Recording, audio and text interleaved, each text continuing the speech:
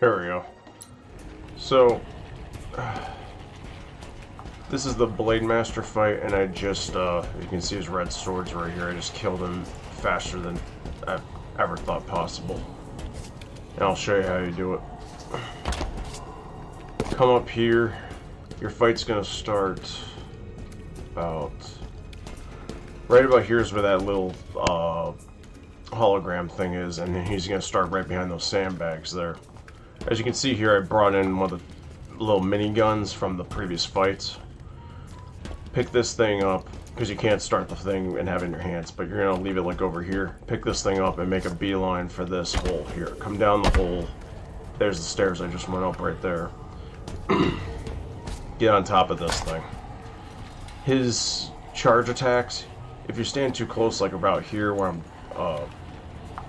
about right here, he'll hit you double twice. But if you back up just enough, like this much, he can't move at that point. So then he's going to be forced to come over to this side, or he's going to be forced to go to the left side, or he'll do his disappearing thing. But you'll be at, like, you'll be missing your shields, and you'll be alive. But as he comes around, obviously retreat back to this side. And then he can maybe hit you once, but if you're this far enough, you'll completely disrupt him. Standing on top of these sandbags basically stops him from getting the double swings that he needs to kill you. The second thing, this is where you're going to have to drop your gun. That thing right there. I've seen that in the other tutorials where it pulses, and it actually breaks up. He'll be like over there where I'm shooting, and he gets hit by that, and it breaks up his stealth, or his invisibility. From there, he'll come at you, back up a little bit so that you can get him to one side, just unload on him. It's unbelievable how fast that went, and I did like 50 times before I figured this out.